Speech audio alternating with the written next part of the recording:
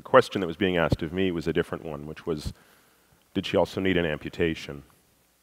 Now, looking back on that night, I'd love so desperately to believe that I treated that woman on that night with the same empathy and compassion I'd shown the 27-year-old newlywed who came to the ER 3 nights earlier with lower back pain that turned out to be advanced pancreatic cancer.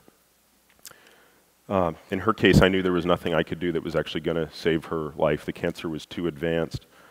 But I was committed to making sure that I could do anything possible to make her stay more comfortable. I brought her a warm blanket and a cup of coffee, brought some for her parents.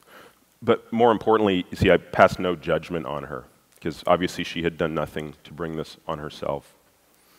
So why was it that just a few nights later, as I stood in that same ER and determined that my diabetic patient did indeed need an amputation, why did I hold her in such bitter contempt? You see, unlike the woman the night before, this woman had type 2 diabetes. She was fat. And we all know that's from eating too much and not exercising enough, right?